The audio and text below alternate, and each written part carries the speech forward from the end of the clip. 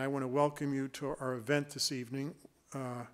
We have a special guest, Ambassador Paula Dobriansky, who is a friend of mine from, I was going to say an old friend of mine, but neither of us are old, but we've been friends for many years.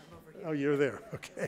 So Ambassador Dobriansky is a foreign policy expert, a former diplomat specializing in national security affairs, and a senior fellow at Harvard at the Belfer Center for Science and International Affairs. With more than 25 years of experience, she held high-level positions as Undersecretary of State for Global Affairs, the President's Envoy to Northern Ireland, receiving the Secretary of State's highest honor, the Distinguished Service Medal, the NSC Director of the National Security Council Director for European and Soviet Affairs, Deputy Assistant Secretary of State for Human Rights and Humanitarian Affairs. She also served on the Defense Policy Board and the Secretary of State's Foreign Affairs Board.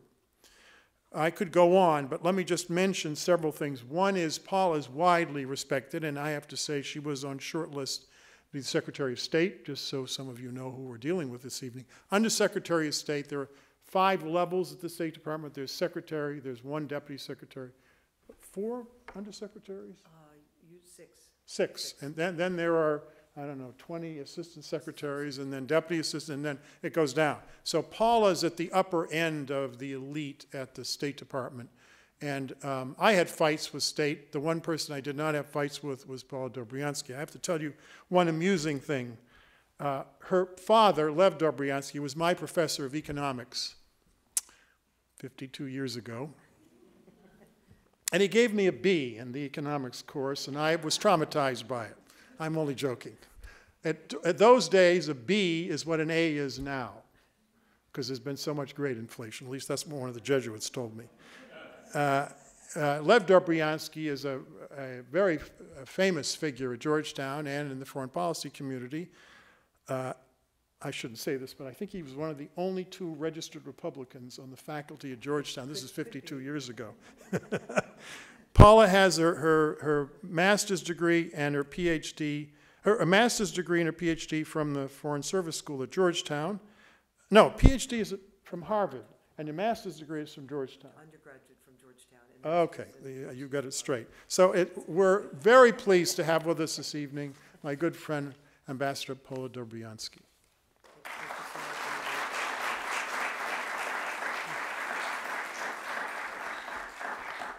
Well, good evening to all of you. And first, thank you so much, Andrew, for that very warm introduction. I'm delighted to be here, and I'm glad you don't hold it against me about the grade. But when Andrew told me, when we were colleagues in government, that in fact that he had my dad for economics at Georgetown, I was very, very heartened to hear that. And I view him as family, if I could say that. I do want to say to all of you, not only a hearty good evening, but that I am truly, truly delighted to be here, thinking about all of Texas A&M University, and then no less the Bush School of Government and Public Service here, but then even more so, of course, the Scowcroft Institute of International Affairs. Just all 3 very, very prestigious and reputable institutions. So it's an honor and a privilege to be here this evening. And I'm glad that, Andrew, he invited me, by the way, a couple of years ago before COVID. And I thought, well, you know, maybe he might have moved on, but he didn't. And I'm really glad that you didn't. And I'm glad especially to be able to come here in person. The topic this evening is focused on great power competition and looking at what are America's challenges and opportunities. I'm only going to put forth a few ideas in my about 15 minutes, and then I look forward to our wide-ranging exchange. First, I'd start with just the point that I do identify with the fact that we are living in an era of great power competition. And how does one define it? One defines it as a geopolitical environment of expanding competition and rivalry among great powers. Here, one looks at predominantly China and Russia, and that's what I'm going to take a little bit of time to speak to. But first, I'd like to cite back in 2018, when he was the former Secretary of Defense, James Mattis, I think cogently made a statement relevant to great power competition. He said, quote, "Great power competition is now the primary focus of U.S. national security." He's absolutely right. It's our organizing principle. It is a primary focus of U.S. national security. How did it become so?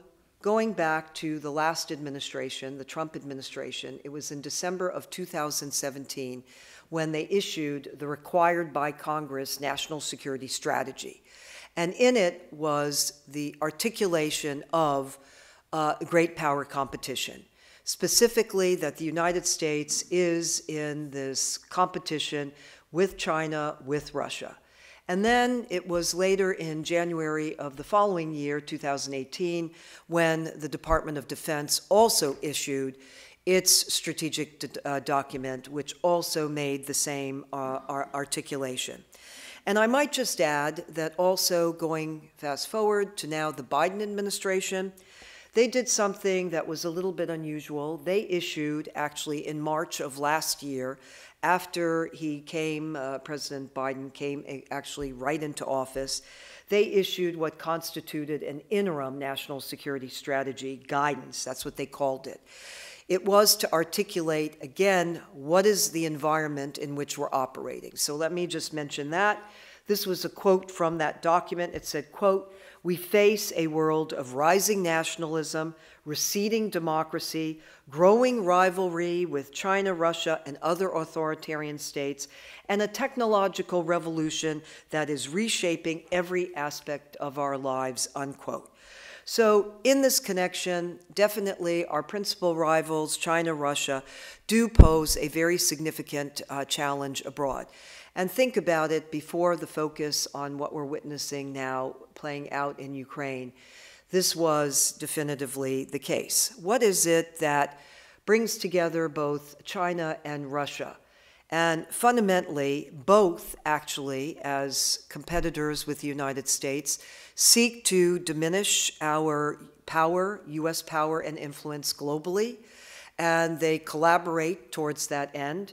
And at the same time, they're also very determined to fragment our alliances as well as our partnerships and undermine what constitutes fundamentally a rules-based international order. And they seek to replace it with fundamentally a different system, a system which has no respect for human rights, a system which does not support the kind of values, the values of freedom, rule of law, the very essence of what we are about, and no less, I would say, the West is about. So let me go to what are the primary challenges that we do confront in this broad context of great power competition. And then also, are there any opportunities for cooperation? Simply going to China, and I'm going to do China first and then Russia second. In China, we see under the Chinese President Xi Jinping so many different kinds of changes that really confront not just the United States, but also the Asian and Indo-Pacific region. The Chinese Communist Party has become more heavy-handed in its governance of China. We've seen that very definitively. If you follow the details, the economy there has also become more state-driven. Notions of, some kinds of seeds of entrepreneurship and capitalism here and there, that's really gone by the wayside. Beijing has also, as I've already suggested, has aligned itself more closely with Russia, politically, economically, and militarily. And then I know you have read about the maritime disputes that have been ongoing in the East China Sea and the South China Sea. And then very significantly, there are heightened military threats and also aggressive behavior that continues towards Taiwan. As you know, there are many who look at what's happening in Ukraine, and then always one of the questions is, well, will we see Xi Jinping take the same kind of action towards Taiwan? Let's move Ukraine aside for the moment. I would say that regardless of that, I think that China has been always focused on Taiwan and is very concerned about its direction and wants to ensure that militarily, not just politically, that it is, to use the term, one with China. I would also say that we've witnessed a lot of intimidation campaigns that have been waged not just towards Taiwan, but India. You saw the over-the-border aggression that took place in India, Japan, even Vietnam. Vietnam as a communist-based state. And then we've seen an intimidation campaign waged against Australia, and then Lithuania. Lithuania, as a very small country, has stood up against China, which has been very significant. They have refused to operate with China on any of the terms that the Chinese have demanded. And we also know that the World Trade Organization rules are not abided by. Intellectual property theft still continues afoot. There's dumping of goods, unfair labor, use of state subsidies, and then egregious human rights abuses continue unabated, certainly in Tibet, and no less in Xinjiang province. And we know that Hong Kong's autonomy has been compromised. And then no less, the recent nuclear-capable hypersonic missile was recently tested by the Chinese. So that backdrop just is a challenge for us in so many of those different spheres. It's not just military. It's also a political battle of ideas. It's also an economic challenge. The growth of the Chinese defense and military capabilities, according to General John Hayden, who's vice chair of the Joint Chiefs of Staff and Washington's second most senior military officer, he categorized what's going on militarily in China and what they've been doing. He used the term stunning, that it's absolutely stunning. He called the rapid rise of China's military an unprecedented nuclear modernization. And then even went on to say that Russia announced its nuclear modernization plan in 2006, and it's followed through on it, and Russia is still the most imminent threat, simply because they have 1,500 deployed nuclear weapons, plus or minus, and China has roughly 20% of that. So he was looking at both in this context. So simply, I wanted to give a broad overview of the kinds of challenges that we are confronted with China. Let me go to Russia briefly. Russia is and has been a geopolitical competitor. Some of you may remember that when Senator Romney, then he was a presidential candidate, he actually categorized Russia as the greatest geopolitical foe. And he was absolutely right then, and he's absolutely correct now. The only challenge here that I would submit is when we look at what's happening in this competition, Russia has usually been cast as a bit over to the side, that it's China that presents the biggest challenge to us. I have argued against that, and I've argued against that predominantly because Russia has the dominant nuclear weapons, number of nuclear weapons, and a nuclear power. It is a nuclear power. But secondly, we've witnessed that Russia has been a destabilizing force in so many different arenas, as we've seen. When you look at it, what they did in Grozny, then you look at Ukraine in 2014 with the illegal annexation of Crimea, and no less the occupation of the Donbas region, and then no less before that, the occupation of Ossetia in Georgia. One could go on, no less their destabilizing influence relative to Iran. And their provisional assistance and support for Iran. So even though both China and Russia are aligned because of their desire to diminish U.S. power and also to fragment our alliance structure, that nevertheless, they're not exactly the same, but I would never discount Russia's ability to destabilize and no less to do what it's doing now. But unlike China, Russia's power is not derived from its economy, clearly. It's worth your knowing, and my noting, that since 2009, its economy has stagnated with an average annual growth of 1%. The capital flight from the country has just been, the numbers are very, very, very high. And the foundation for its global role is really just built on its massive nuclear arsenal. I've mentioned to you how, and what's the figure roughly of its nuclear arsenal. In terms of nuclear warheads, though, it has some 6,400 nuclear warheads. Simply to give a summary of what is the challenge posed by Russia, well, it definitely uses proxies, it uses economic instruments, it excels at disinformation campaigns, election interference, corrupt relationships, and it also uses, certainly, energy as a weapon. And we've seen that with regard to the countries in Europe. And in addition to pursuing its own interests throughout Europe, it definitely has worked very hard to undermine our own interests and really to take always the opposite position from the United States. It is a destabilizer, it's a disruptor.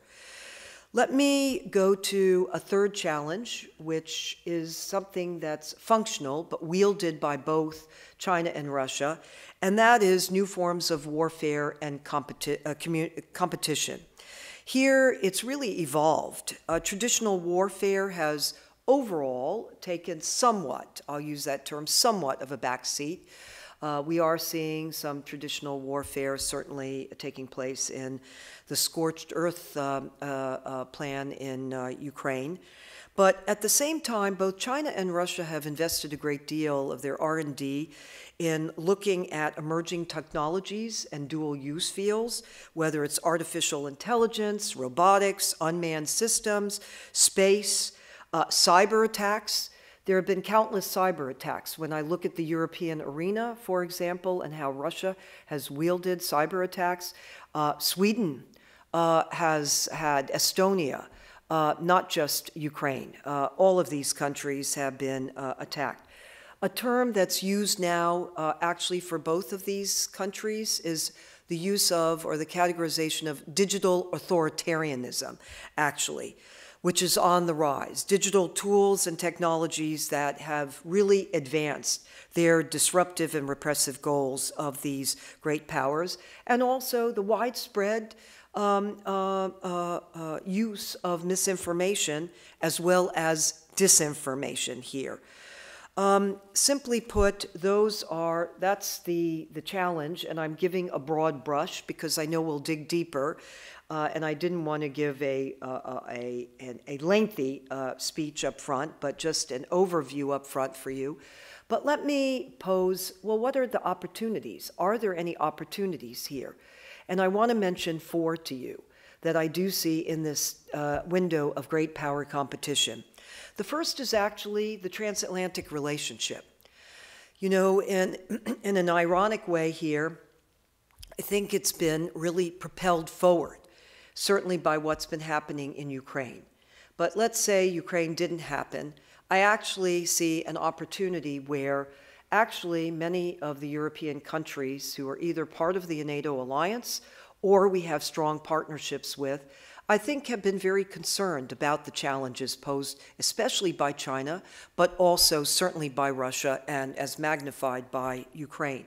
And let me just share with you, I mean, some statements you've heard, maybe not have heard.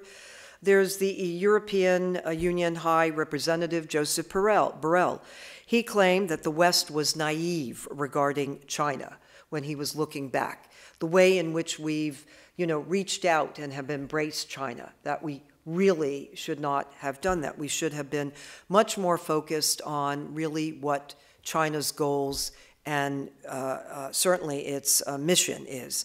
The NATO Secretary General, who came and was invited to speak before our Congress, Jens Stoltenberg, he stated the following, quote, "In a world of greater global competition, where we see China coming closer to us from the Arctic to cyberspace, NATO needs a more global approach." Unquote. And then I would say that there have also been a number of European countries that have been appalled by particularly the human rights record of both countries.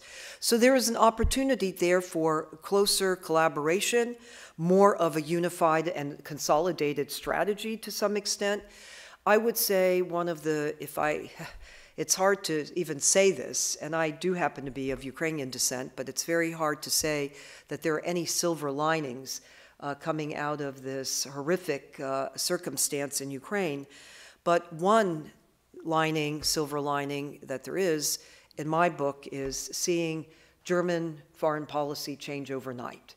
Where there you had, a plan to move forward with Nord Stream 2, which was absolutely not a good path to take in terms of being held hostage to Moscow in terms of gas. But secondly, is that they immediately said that they were going to up their contribution to NATO and burden sharing. But the third, they also were reluctant to give any assistance, military assistance. They gave helmets to the Ukrainians. And after that, that shifted, very significant shift. And they started giving them the equipment that the Ukrainians requested, meaning the military equipment, surface-to-air missiles, Javelin Stingers, different kinds of equipment that the Ukrainians requested. So my first opportunity here, I think that this has brought us closer together. That doesn't mean, and I don't want to suggest that we are completely aligned in all areas. I could cite differences, but I think it has brought us with more of a kind of a focus of purpose, unity of purpose here, and an opportunity to build upon. Let me mention another, and that is more in what we call the soft power area, two items. One is areas which matter to all of our countries, is this issue of environmental stewardship, that's what I would call it. There are so many different ways. I don't know if any of you have ever been to China, but I've been to China, and it's very hard to breathe. You know, the air is very polluted. Russia also, same kind of thing. So here, the notion of providing some kind of collaboration in areas where citizens, basic people, live better lives because of environmental stewardship, about the air, the water, and so forth. And then global health. It's hard for me to say this after what we witnessed, regarding the pandemic and the origins of the pandemic, but nevertheless, it's an area that there has to be global collaboration on. All of our countries are affected. Infectious diseases don't stop at borders. So here, for example, in January of last year, there was a WHO team that did go to Wuhan. They were denied entry. There has still been pressure put to actually try to really go back to the roots of what happened and for the benefit of the global community. So I pick out the health area as an area that should be pushed. The last area I'd identify is non-proliferation. And I have sort of mixed feelings. I put it forward, but I'll tell you why I have mixed feelings. In 1994, Ukraine gave up its nuclear weapons. That Ukraine was the third largest nuclear powered country in the world. It gave up its nuclear weapons in return for the protection of its territorial integrity and its sovereignty. And Ukrainians are regretting that now. And they say, why did we do that? And here, look what happened. And what's happening to us? And who's coming to our, they don't say who's coming to our defense, but who's assisting us in enabling us to really fight the strongest fight we can against Putin and the Russians. Here, I would say there's a ramification that's very concerning, and that's Iran and North Korea. Because if you look at Iran and North Korea, they're going to ask the question, well, why should we, Iran, in particular, and North Korea, the path it's on, well, why should we, stem our interests and aspirations of becoming nuclear powers? And, well, it's in our interests. Look what happened in Ukraine. I could almost see that argument being used by them in this case. So here's an opportunity, I still will say. The opportunity is bringing these issues to the forefront, at least. I'm not saying there's an easy solution to that, but making there a greater awareness. But what it does bring to the forefront is certainly the opportunity to build our own defense foundation. We need a strong defense. We don't cut back. Then we are well prepared to take on actually this competition, and which does have ramifications for the non-proliferation area. So in sum, I'll say it's a very challenging time. It's one of the most challenging times. Professor Natsios and I, we've worked in government a good number of years, and I think the times that we both worked in the Reagan administration, I believe in that case, I did work in the Reagan administration, but why I'm mentioning it, of course, one of the strong pronouncements of President Reagan was peace through strength. I'm a firm believer in that. That was then, and that certainly is now in fighting this fight. It's not only about the military base that we have, it's about a strong economy, and it's also about our moral narrative, really standing up for what we believe. Let me stop there and welcome Professor Natsios up here, and look forward to our conversation, exchange, and to your questions and comments, and thank you.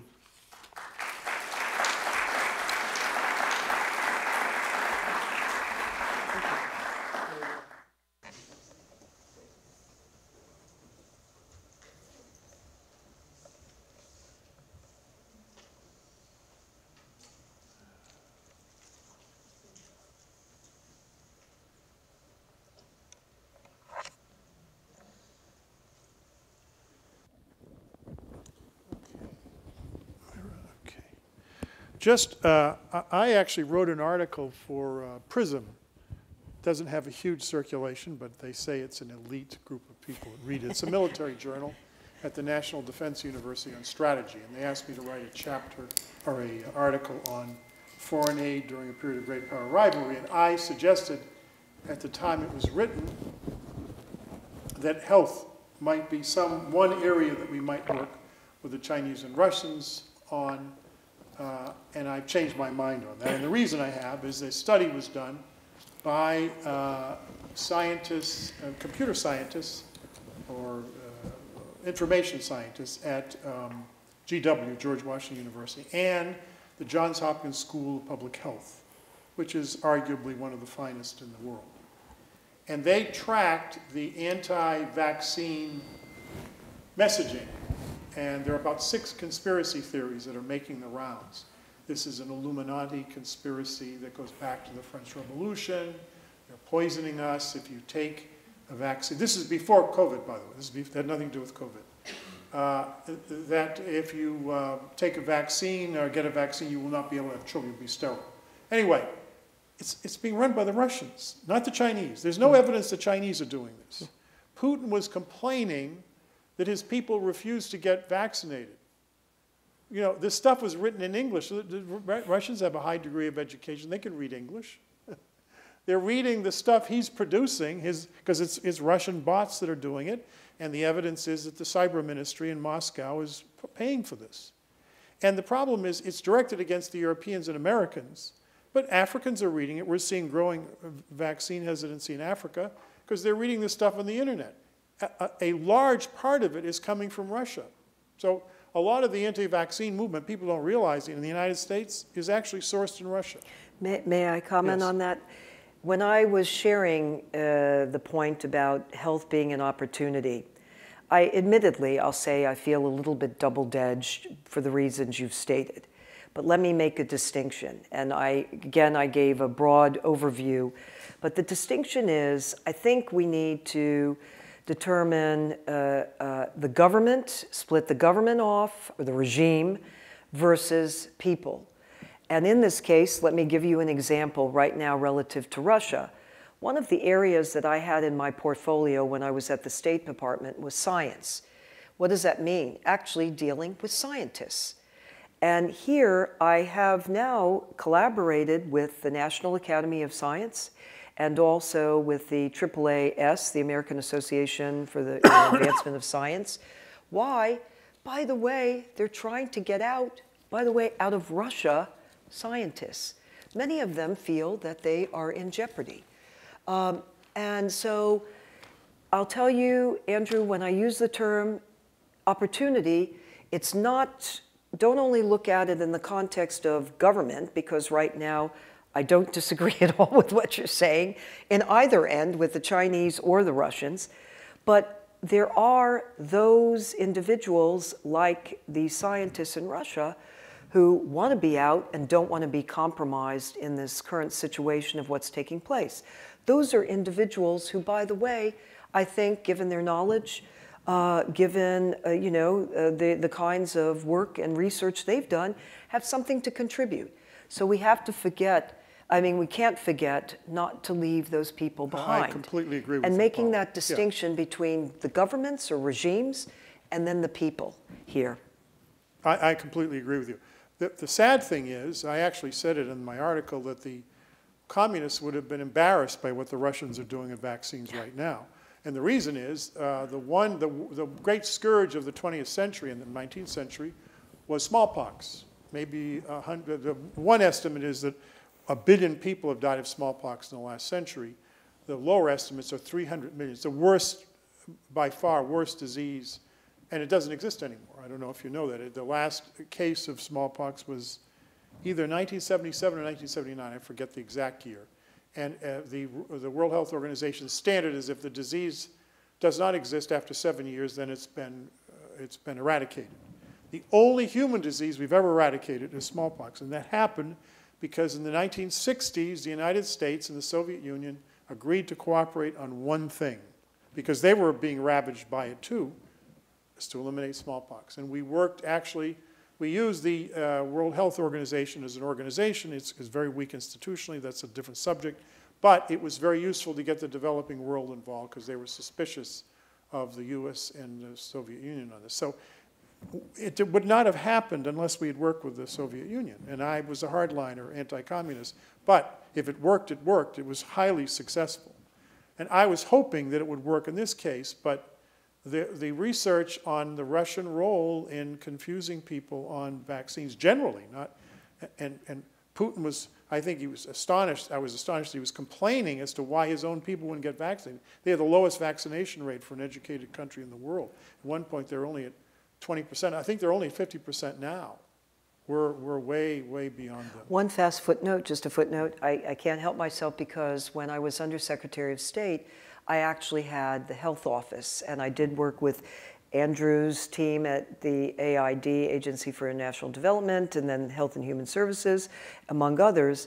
We were dealing with avian influenza. Right. And it was interesting to me in this case to make a distinction. The Chinese did not let anyone come in to investigate. The UN wanted to come in and send a neutral team to come in just to investigate. They refused any kind of investigation. Now, I will say, in this case, the Russians did let them come in. Yes, they did. And actually contributed to the kinds of specimens that were drawn. So there was a greater awareness of sort of some of the mutations from avian influenza and what kind of strategy should be deployed. But in both cases, you'd like to think that here there's a fundamental difference. I think that basically, not that it's perfect, but I think that here, our own society, we look at the welfare of our people. And when there's a wrong, there's attention that's drawn to it. There, steps are taken, but not for the welfare of the citizenry. Yeah, full stop. So how important do you think is the American oil and gas industry in dealing with the Ukraine crisis, not because we've shut off and the Europeans have as well, oil, and of course gas is critically important to Europe. We're not getting Russian gas, but they are. And how does the politics of oil and gas work with respect to what's happening in Ukraine? It's 100% important. And of course, being here in Texas, I'll say this, and even if I weren't here in Texas, it's 100% important. And the reason why is, first of all, let me start with the fact that Russia itself is not modernized. Its economy is totally dependent on energy, and it has manipulated it. And I was one of the people who, right from the beginning, was opposed to the Nord Stream 2. I admired the fact that countries like Poland said that they would not, they were going to cut off any kind of gas imports from Russia. So here it matters greatly because the economy is very, very reliant on its oil and gas. Certainly it's gas into Europe. The United States does import, by the way, oil from Russia, which there was also an outcry. Why are we importing oil from Russia? So my answer to you is 100%. This matters greatly. It matters in terms of an impactful, punitive measure against Russia. Yes, Russia set up a pipeline to China. That was concluded after about a decade of negotiations.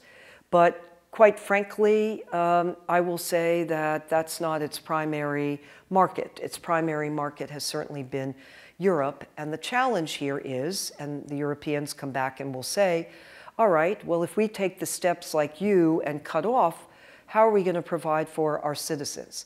So then this comes to us. We need to lift the barriers to production in the United States. I worked on climate change issues, and I use the term environmental stewardship. I'm a strong believer that you can do both in this case. You can move forward with this kind of production and at the same time be environmentally responsible. Here, we need to do that. We should never have cut off the pipeline with Canada. That was a mistake. So I am a strong proponent that not only for us, in terms of our own independence and being energy independent, but secondly here, helping Europe, because if Europe's cut off and agrees to be cut off, where do they get their energy supplies from? So that's the second piece. And then the third is the punitive action against Putin directly. 65% of the Russian economy is oil and gas. 50%, I'm sorry, oil and gas and minerals. 50% is oil and gas, 15% is minerals. That's the economy. They're a petrostate. And as Nick Eberstadt, our mutual friend at AEI, at the American Enterprise Institute, I was just talking with him today, or emailing with him today, and he said there is no petrostate that has ever become a great power in history. If your economy is based simply on extraction, you're not a great power. And that's the great Achilles heel of Putin is... now, but I have to inject this. Yes. Sorry, I can't help myself. I don't know how many of you heard Senator McCain. He gave a definition here in this context. I'm going to paraphrase. I'm not going to deliver it as in the funniest way that he did, but he said, do you know what Russia really is? Do you know what it is? He said, it is a corrupt, terrible gas station. It's a crummy, corrupt gas station masquerading as a country. So I remember him saying that. Yeah, yes. I mean, his delivery was just perfect. So, but you get the point. Sure. So should we redefine, by the way, their cards, are the cards been passed out? If you have, I'm reading questions that were submitted before the event. By the way, this is being recorded and there are people watching at home or their office by Zoom. So if you have, oh, okay, you get, fine, thank you. So let's talk about cyber, because there have been, I'll tell you an amusing story. Not that I go to the barber very often, but I was at the barber, and the lady who was taking reservations was saying the entire system for the 1,000, it's a chain of stores, the entire reservation system is in chaos. It was the same weekend that there were cyber attacks against American industry and American business. And I said, I think I know why your systems. She said, why? He said, Putin.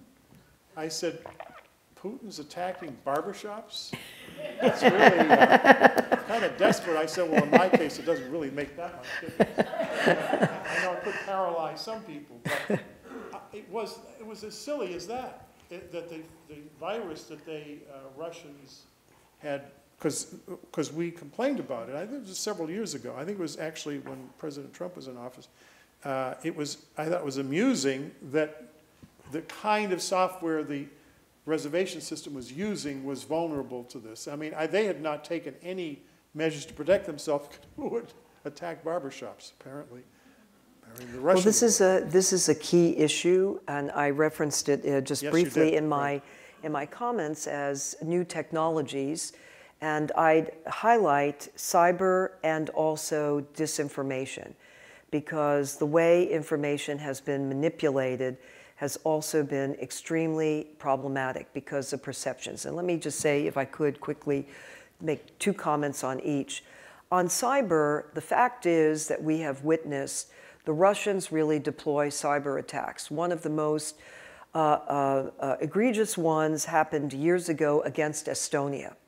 And if you know Estonia, one of the small independent Baltic states, the Estonians, though, however, moved quickly in fortifying themselves against future cyber attacks. Now, it's a small country, but why I cite it is because, quite frankly, many experts do go to Estonia to learn and benefit from their experience and to hear, even though it's on a smaller scale, what steps they actually took to fortify themselves going forward.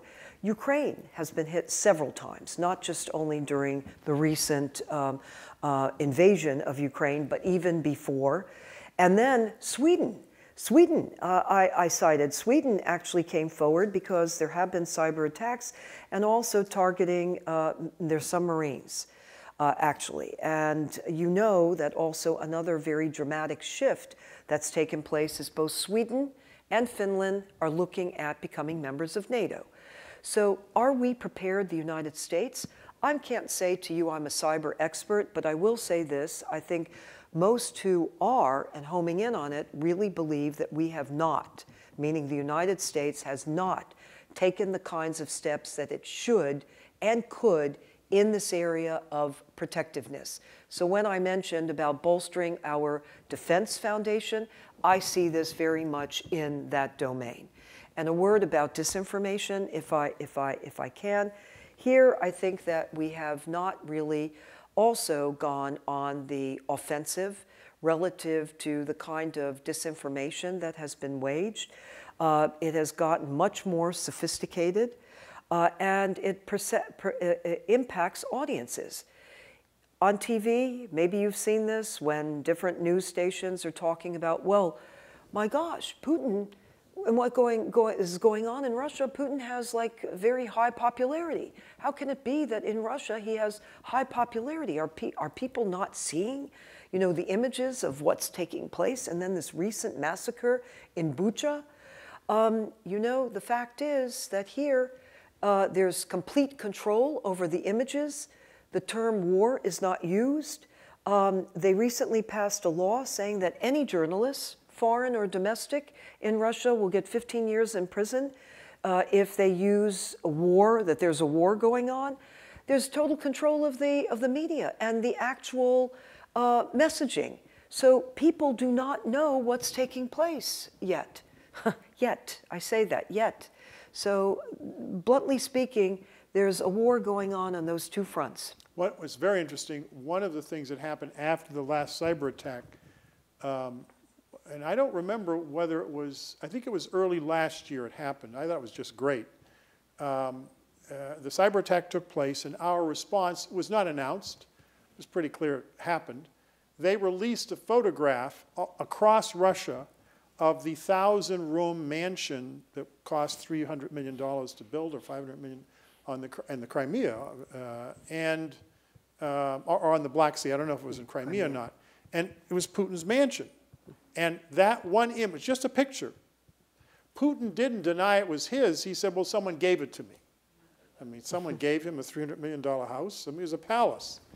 It collapsed his poll ratings among younger people. He's very popular among older people, but the polling showed there was at the time some independent polling being done. He had a 35% approval rating among people under 35. It went down from 35 to 20%.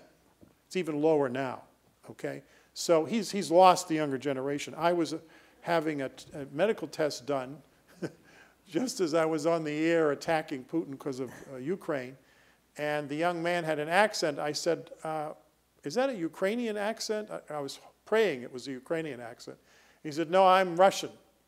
I said, you are? He said, yes, and I know who you are, Mr. Natsios. I said, you do. And you were about to operate on me. And he said, no, I hate Putin. I said, you do. I said, you can calm down. I said, am I sure, before I go under, that you are anti-Putin? And he said, well, my family are Russian Jews. They don't like the Putin anyway. But in particular, we left Russia, my family. I grew up here. I've been here since I was, in my teens. Significantly, there's been a brain drain, actually, Yes. as they say it, and of younger people out of Russia because they don't believe that they have opportunities. Exactly. And actually, the interesting thing for me, because I spent a lot of my career working on human rights issues earlier on in my career, and then when I looked at the demonstrations taking place actually in Russia, believe it or not, it wasn't so much over human rights, but you had a lot of younger people demonstrating because they felt that they didn't have economic opportunities and they didn't like exactly what you're saying, that,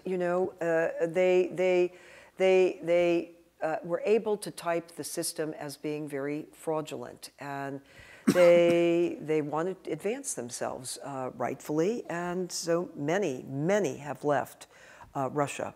And Yes. Nick Eberstadt, who you mentioned, for the students in the audience, you definitely should look at his work, because he's written some terrific things about demography and demographic changes. And in this, he's talked about how there's been that drain out of Russia. You not only have the highest, mortality rate because of drinking and smoking, but also you have a brain drain from there because of these constraints. Exactly.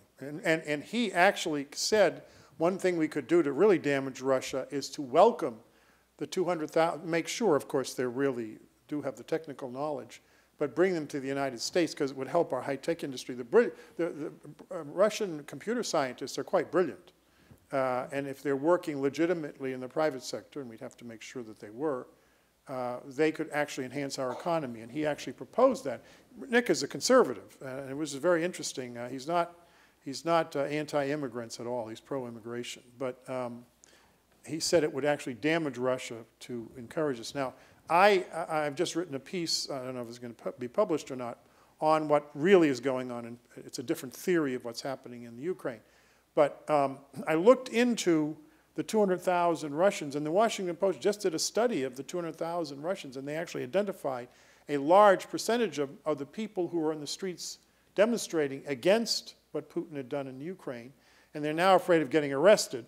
But they all tend to be very young, in their 20s and 30s, and they're scientists. So they're exactly who you were speaking about, and they're not. The only border still open to them is in Kazakhstan, interestingly enough. They haven't closed the border, so a lot of them are going there. They had gone to Turkey. A large number had gone to Turkey, Armenia, and Georgia, and now those borders are closed. They can't go to Europe. And the head of the Wagner Group, which is basically mercenaries that work for the Russian intelligence, and they're the ones who are committing all these atrocities in Africa. The head of it publicly said, we should stop these people from leaving. And Putin won't stop it. You know why? He's afraid of those people being in the country, because they are the ones leading the demonstrations against him on the streets, and he'd just as soon they leave. So he has a choice. Save the country by keeping these scientists in the country, or get them out of the country because they're a threat to him. He chose the latter, which is, it tells you where his priorities are. Right. There is, I've read, and I'm sure you have read, and you may have written on this, a concern that by the use of the dollar and our power over we are the exchange currency of the world, as you know, Right. which means, not the exchange, we're the oil exchange currency of the world, but we are the reserve currency of the world. Right. And the question is there, and there is, actually, we now have evidence of it, that countries are going to move away from the dollar because we've used it so aggressively against the Russians that other countries are worried we could use it against them. The Saudis now are saying prior to this, all oil transactions had to be in dollars. You could not buy and sell oil without using American dollars, and that is now changing for the first time. So could you comment on that? Are we at risk of, because it's allowed us not to worry about balance of payment changes, exchange rates, and because of the reserve currency of the world. What risk are we at? Well, I'm not an economist like my father, who is Andrew's professor, but I will say this. I am very concerned about that. I was very concerned when I read the recent Saudi statements to this effect, and then not just only the Saudis, but the Chinese, going back to the challenge from China. China has itself also put forward a challenge regarding our currency as serving as a base. That's very concerning here from a number of standpoints, not only in terms of the kind of role that the United States has played. It's a very balanced leadership role, cohesiveness, but secondly, it will be disruptive certainly to the kinds of, and feed on the kinds of practices that I've mentioned before, like the very predatory practices wielded by the Chinese, as we've witnessed, where they don't abide by the rules of the World Trade Organization, or even just basic rules. So it's going to disrupt. It will be a disruptive factor in terms of trade. It will be a disruptive factor in terms of just overall kind of economic stability. It adds a whole other dimension, certainly to the way in which we conduct business. So it is very concerning. I would be concerned by the fact I don't know what we're doing to try to turn that around and actually go on the offensive against it, rather than just listening to the statements, but actually taking action, concerted action, to really ensure that there's a counterweight from others who would be supportive of the dollar and understanding the economic ramifications of it for them. And I haven't witnessed that. So A, there's a major problem here, and B, what are we doing about it? I haven't seen that there's a kind of a coalition that comes together to provide a strong counterweight against that action. So we had Sir John Major, the former Prime Minister of the UK, when President Bush was in office, our President Bush was in office. He spoke here and gave a lecture. In fact, we published his lecture because it's such a brilliant defense of the American-led international order. It's one of the most beautifully written, elegant pieces of writing and reasoning that I've ever seen, actually.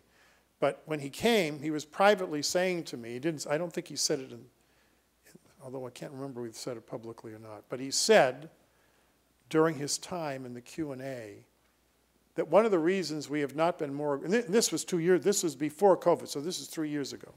He said, much to my surprise, I kind of thought it might be true. He said, well, the reason the UK government and your own government and the French government and the German have not been more aggressive with Putin is that this massive capital outflow, it's oligarch money, about 110 men, or all men, own 30% of the wealth of Russia.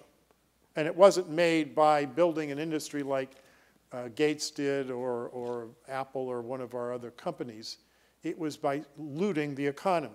They're stealing the money. They're thieves. They're not They did not create wealth. They took it, and it's extractive wealth. But he said that money all went to Wall Street. It went to Silicon Valley. It's surprising how much of our computer industry, our high technology, is actually, the stock is owned by the oligarchs. And he said, I can tell you in London, a huge amount of it went to London. A lot of the oligarchs live in London. Right. And so he said the same thing. This is what I did not know this. He said, why do you think Chamberlain tried to make a deal with Hitler? You think it was because Chamberlain was naive? It's because the Nazis put huge amounts of German money in British banks, and they didn't want to annoy the business community. And we're doing the same thing again. We're allowing the investment of money to restrain our foreign policy, and now we've paid for it. I think we've paid for it myself. There's a very good question, and I've seen some comment on this, but I'd like your opinion. I did not serve, by the way, in the Reagan administration. I was serving in the Massachusetts legislature during the Reagan administration. After I said that to you, but I was thinking Andy Card came. Yes, Yeah, they do confuse us. Yes. Andy and I both served in the House for 8 years, but I was there 12 years, he was there 8 years. But anyway, Nixon opened the conversation with the Chinese. Right. Kissinger's secret trips, it's one of the great moments of American history. At the time, the reason he did it was not because we trusted the Chinese, it's because we trusted the Russians even less. They were more of a threat. And the Chinese didn't love us. They almost went to war with Russia in the 1970s, as some of you may know. There was on the edge of war between Russia and China, and I think there could be again myself. I think Putin has made a terrible mistake by allying himself with China, because where all this gas and oil and mineral wealth is, it's Siberia. You know how many people live in Siberia? 40 million people. 40 million people in a vast area.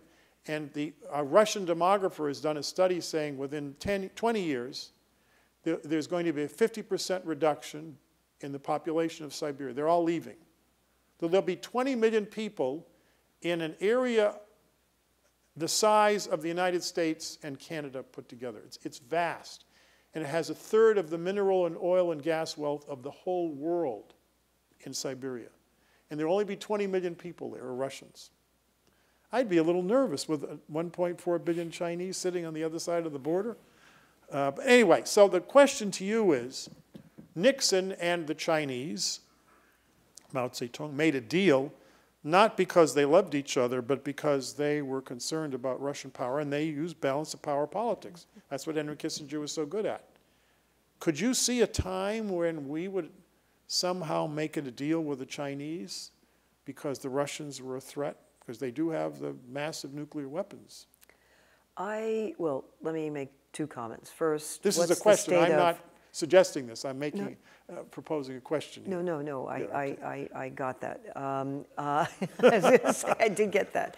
I first wanted just to clarify where I see the relationship between Russia and China. First, the relationship between Russia and China, I would not define as just a kind of marriage of convenience, but I also don't see it as some tightly woven alliance. I've used, and with others, the term alignment, and why they do have certain goals and objectives vis-a-vis the United States in which they are aligned. And I identified it in my opening remarks, just purely and simply diminishing U.S. power, and influence abroad, and fragmenting our alliances, putting a wedge in our alliances and our partnerships. And they have those common interests. They have some other common interests, but look at what's happening over Ukraine. The Chinese abstained in the United Nations on the resolution condemning Russian action in Ukraine, on one hand. On the other hand, they have followed the narrative to a T relative to what Putin's narrative is. They don't call this a war or an invasion. It's a special military operation. They also have been very careful in their choice of words in describing what's going on. They do express concern about the loss of life, and they expressed concern about territorial integrity. But the fact is that they are following more that narrative and being supportive of Putin. So first, how do I define this? It's a very careful walk that they are making at this time. It's very balanced. They do not want to be so associated because Putin's being described as a pariah and an outlier, and they don't want to be taken down, certainly not Xi Jinping. So there's that side of support, but also distance, without a doubt. First describing that. You asked the question, would we be in a situation where we, with China, would come together, and I think you said against, the Russians. I would be very cautious about, aligning with one or the other. Personally, why? Because I don't think either can actually be trusted in terms of their goals and objectives. And if we think that by purely going to the Chinese, because there might be maybe some common interests, are they in the end going to take a step against Russia? I just don't see it. I don't see it. And even right now, you may have seen that the Biden administration, you had the president have a conversation with Xi Jinping. You had the national security advisor meet with the Chinese official, Yang Yishu. You had the Secretary of State meet with the Chinese Foreign Minister Wang. And in this case, what has been the outcome? They have pressed the Chinese, help, get Russia out of Ukraine. Have you seen any results from that diplomacy? I have not seen it.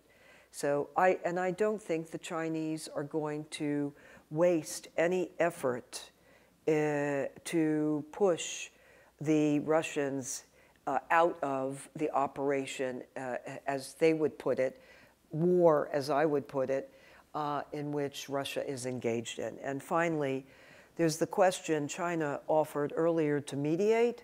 Well, I could only imagine what result that would bring about, and we should, of course, which we have, said absolutely no, never to that. So I do not see, though, on that scenario, I that agree. happening I agree with you, Paula. at all. I agree with you.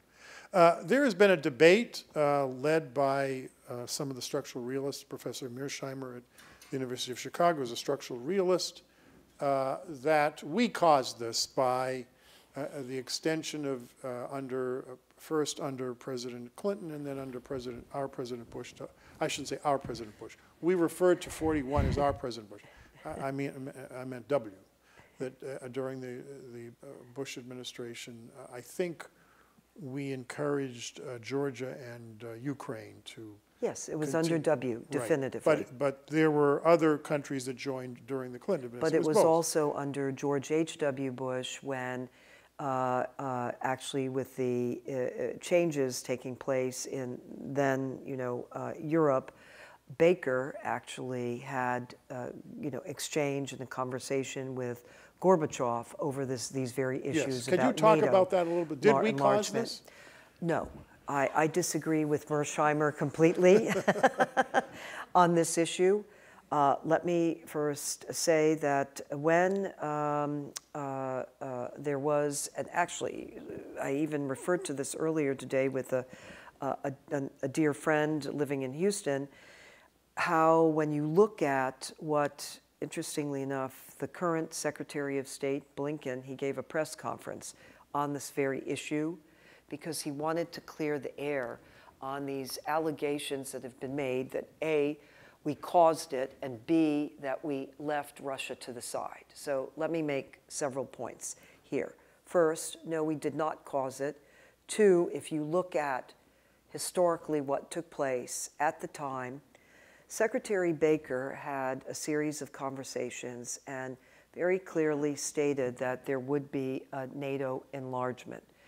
And at the time, in fact, Gorbachev knew this, and there was a term used of that Europe would become whole and free. And he embraced it. And there was actual language to this effect, number one. But most significantly, The reason why I disagree with what Mearsheimer says and others who have taken this position is because we actually brought Russia into what's known as the Russia-NATO Council. And that was to alleviate any concerns they had about what NATO would be doing. NATO is a collective defense organization. It's not an offensive, it's a defensive, alliance, number one. But number two, by bringing in the Russians into this council, it would afford them the opportunity of having a one-on-one exchange with NATO members. And number two, it would also apprise them of exercises, other kinds of steps. There was a full transparency. So I do not see that here that we were taking action that would be concerning or would be threatening. On the contrary, they were brought in. Now, by the way, at the time, Kissinger actually, I believe, wrote an article and came out saying that we should bring Russia into NATO. And there were those who said, and I was in that case, arguing, no, that was very premature of doing that. But the idea of this council was a good one because, again, it would not be exclusive, it would be inclusive. So here, no, we were not the cause. Also, what is being presented now by Putin is revisionism. And I'm going to add one other point here that's key. The comment about not having Ukraine in NATO, quite frankly, that's not really the issue of what's taking place here. It really isn't. And some argue, well, why did Putin take this action? In my book, I don't view him as being erratic or that this was not predictable. If you go back to 2005, Putin's been very clear in what he has wanted. He said then, that was when he said that the breakup of the Soviet Union was the worst thing that could have happened in that century, And then in 2007 at the Munich Security Conference in Germany, he said very clearly, Western values are not our values. We do not like the United States because it's unipolar and we will not accept it and we will not accept unipolarity. We also are not in favor of NATO and NATO expansion. He did say that in his watch. And then fourthly, and very significantly, he said, we can take any kind of action on behalf of Russian nationals wherever they may be. And that was the blueprint for what was to come in Georgia in particular. And then, of course, it was a test case in terms of Donbass and also in terms of the illegal annexation of Crimea. That was just a very, like I said, test case of it. So he's moved forward.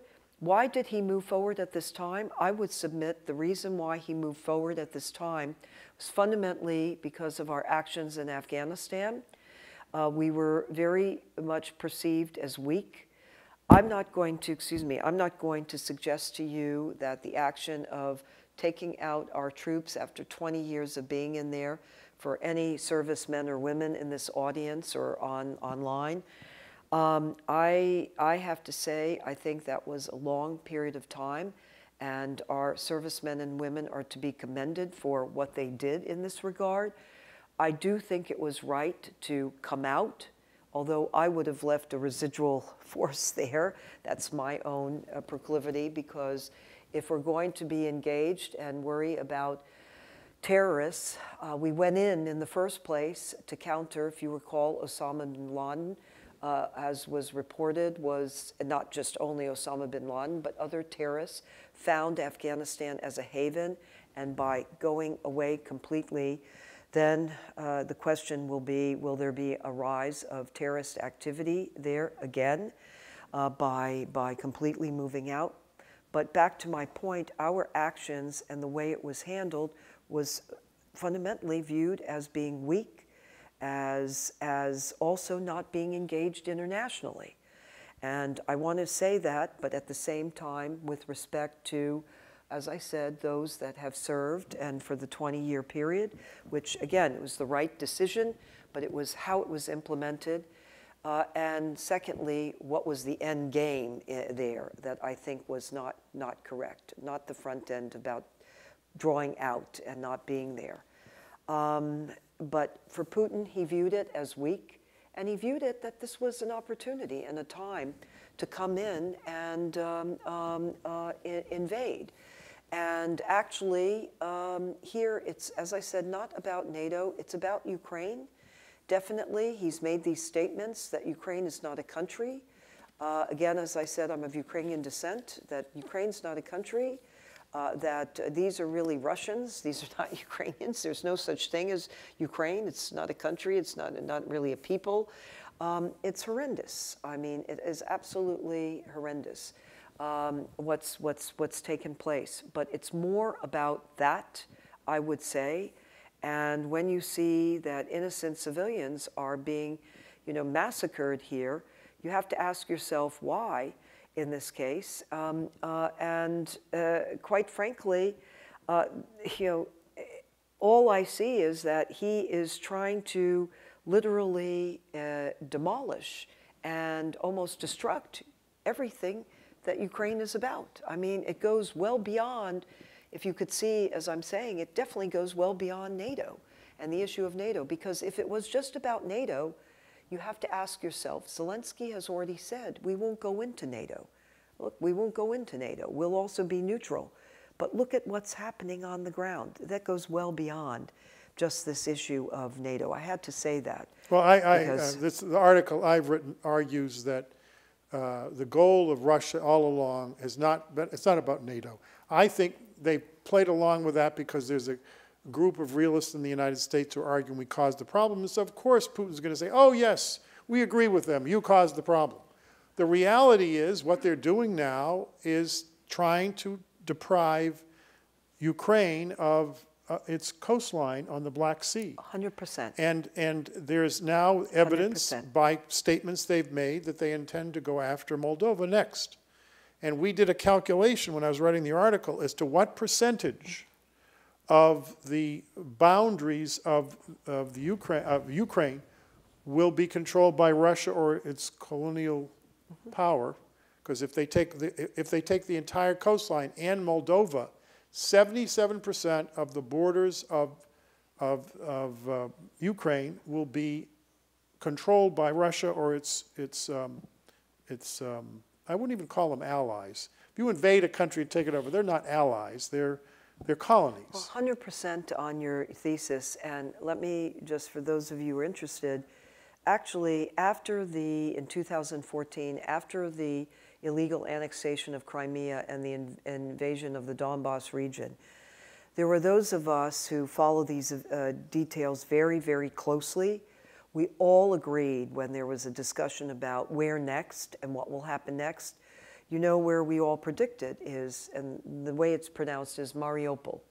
And Mariupol, you have seen, they've locked it down, totally locked it down, and literally people are trying to get out of there because they've been massacred. I mean, totally, again, going back to being massacred.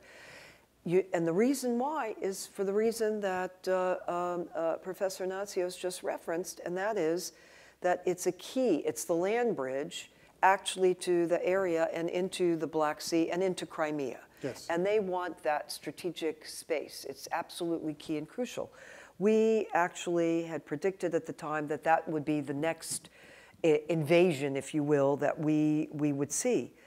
The way this has turned out was different, I will admit, but I think they rebooted. I think there were several miscalculations. The miscalculation of, number one, they underestimated, and in fact, many underestimated Zelensky. And Zelensky has come forward as a full, strong force and a very astute leader. They miscalculated the Ukrainian armed forces and their resourcefulness, thinking about how little that they have to be able to use in fighting against massive Russian military. And then thirdly, what's very revealing is, and I'm someone who you mentioned the PhD, and my PhD is dealing with the Russian military. To me, I mean, it's fantastic watching how they have not succeeded.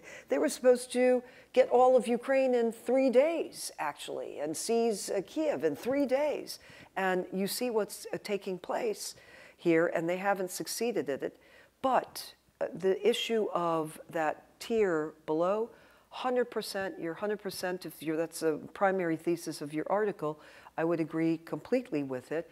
And just so you know, there are others. Some of our former ambassadors who we've Ambassador Napper is making that argument to me. Well, I'd also say Herbst, Yes, Taylor, John Herbst, who is a military guy, Bill Taylor. All of us actually were all focused on Mariupol for a number of years, and we were wondering why that didn't happen.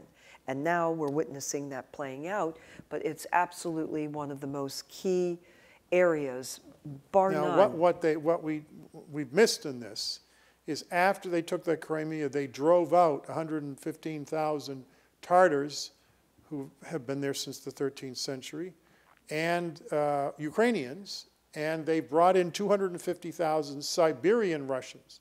Not Russians from Moscow, Siberian Russians. Why? They have no familial connections in the Ukraine. 11 million Russians have relatives in the Ukraine.